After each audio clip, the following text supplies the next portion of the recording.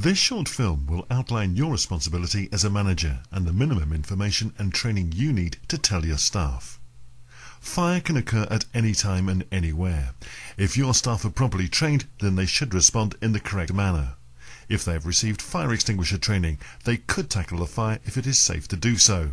If not, they should raise the alarm and then evacuate to the assembly point. They should then report to their supervisor what they saw, so this useful information can be passed to the fire service.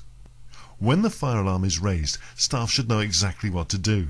Usually, most people will evacuate immediately to the assembly point, but some key staff, such as fire marshals, evacuation buddies, and the person who calls the fire service, may have some quick tasks to perform before they leave.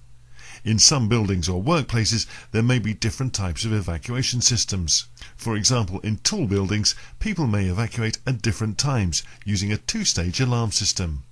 Another example, such as hospitals or care homes, may adopt horizontal evacuation methods or even stay-put policies. Staff must know what fire extinguishers are in their buildings and how they work. They should also know the different types of fires and what extinguishers are suitable for tackling them. This vital training should not be overlooked, as recent statistics reveal that 80% of companies that occupy standalone premises will not reopen for business if they suffer a major fire. Your workplace should have established evacuation procedures, and it's every employee's duty to be familiar with their role.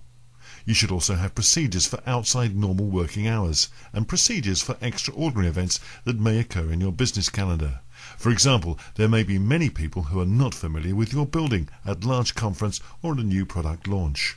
Effective procedures for evacuating persons with disabilities is also a priority. The evacuation procedure should also inform you of the available assembly points. Assembly points are safe areas where members of staff or public will congregate so that a check can be made to ensure the premises has been evacuated. Assembly points should be located at a safe distance from the building, be large enough to cope with the expected numbers, and be free from smoke or falling debris. They should be easily identified so that all staff and visitors know their location. Fire doors can provide valuable protection, but only if they are closed and properly maintained. Left open, they serve no purpose whatsoever. Fire service inspectors will tell you that fire doors wedged open always come at the top of the list of faults found during a typical inspection. So who calls the fire service? In all premises, it should be a nominated person. It could be the receptionist, in-house security, or any person you think is suitable, but that person must be trained. There should also be a deputy, in case that person is away from their desk or workstation. Also, do not forget to make arrangements for out of normal working hours, as the person who normally calls the fire service may not be working at that time. Fires can occur at any time, but the risk of outbreak is minimized, providing you follow some simple rules. It's important that you follow basic fire prevention advice and adopt good housekeeping practices. This will include shutting fire doors, keeping exits clear, and removing sources of ignition away from combustible materials.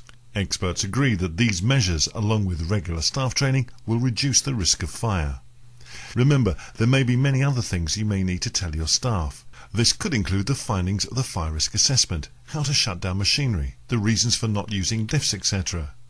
Your fire risk assessment should identify these training needs and the frequency of the training. If you'd like further information, then please contact the Fire Service Safety Partnership.